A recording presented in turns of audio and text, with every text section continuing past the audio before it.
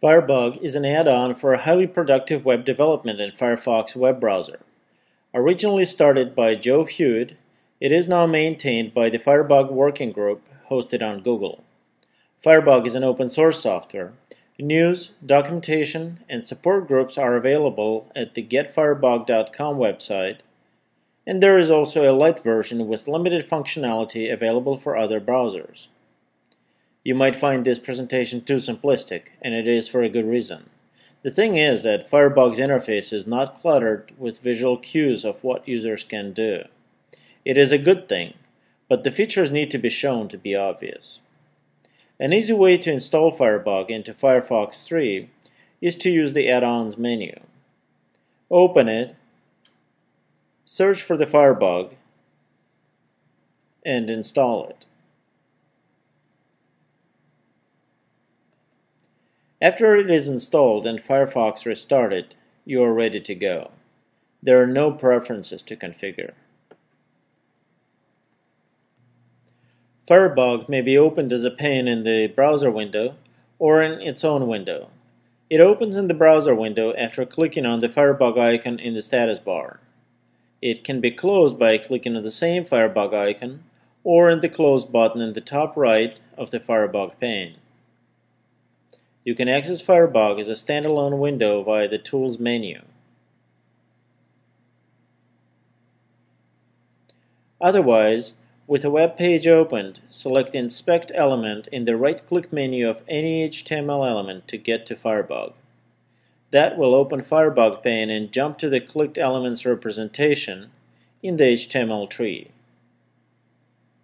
Some Firebug panels are more resource expensive than others. The more expensive panels are disabled by default, and the user needs to enable them on a per-site or global basis. We will enable all panels for the purposes of this demo. The Firebug interface has the Panel Selection tab menu, Object Selector and Search bar, and context-sensitive menus on the right in some panels. The Selector bar has the Firebug logo menu in the top left.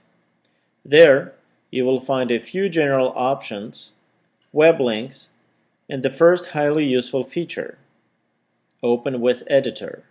It allows you to quickly edit local documents, which is great for prototyping and JavaScript ideas testing.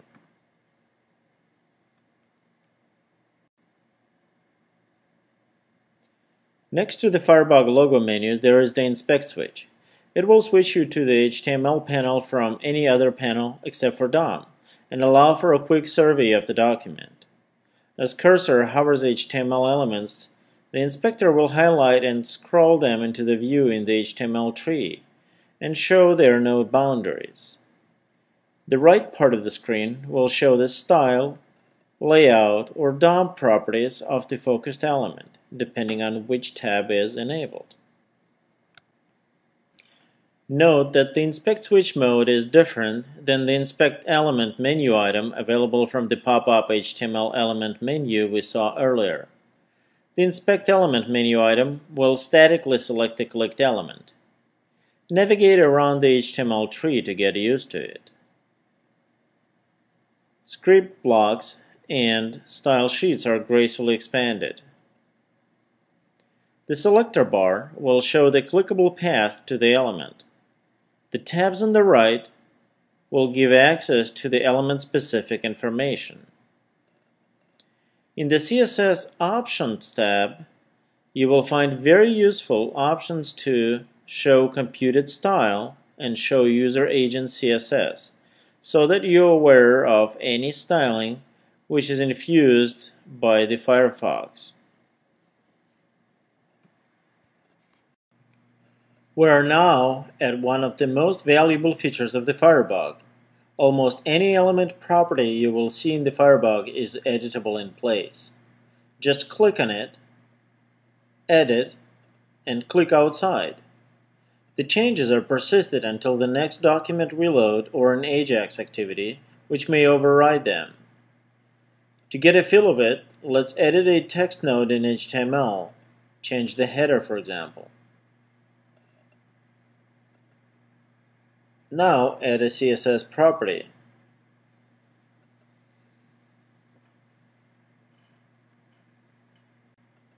And finally, adjust the layout.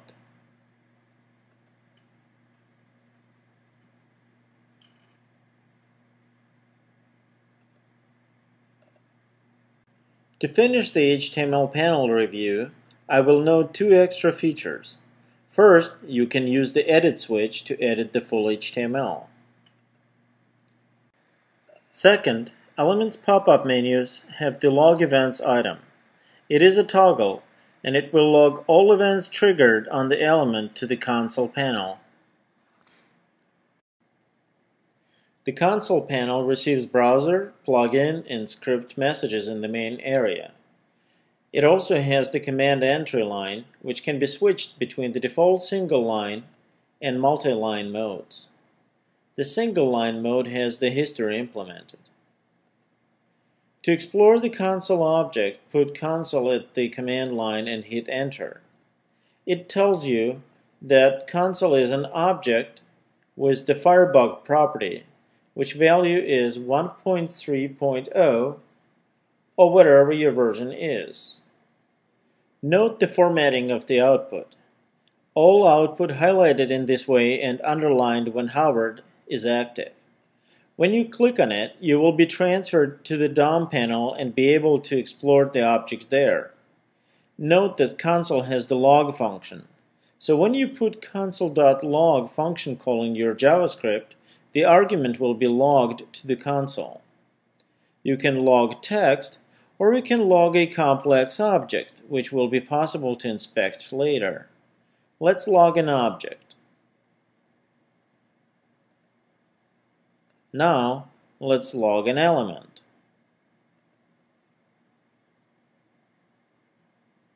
The console navigates exceptionally well when offering clickable objects.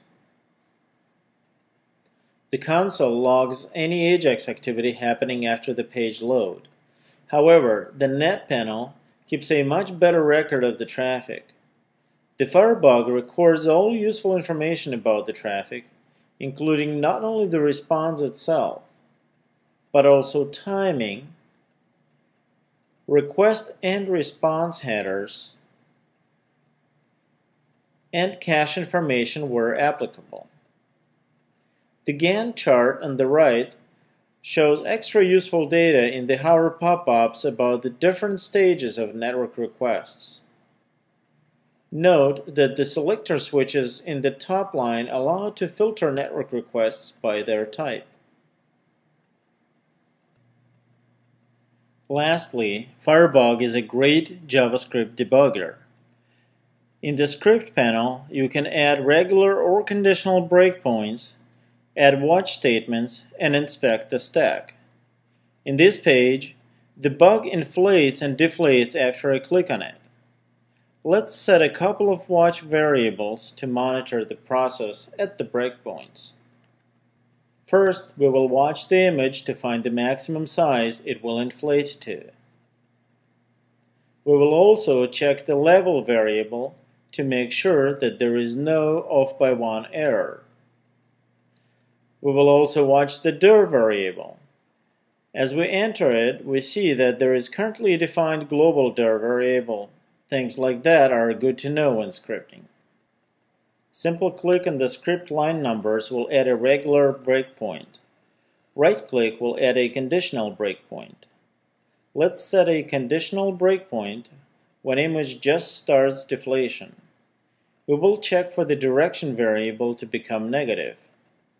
Note that the condition appeared in the breakpoint list and is linked to the code.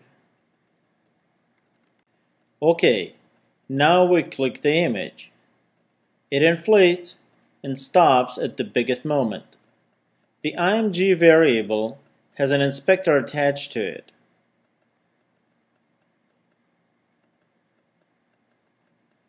In addition to the values of watched variables, Firebug gives us this variable.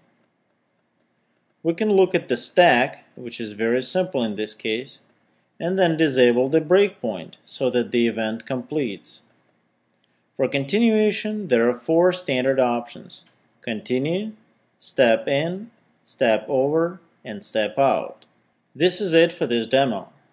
You may check out extra plugins for the Firebug, like Firecookie. Also, the new version of Firebug is on the horizon, which will be compatible with the upcoming Firefox 3.1 release. Happy JavaScripting!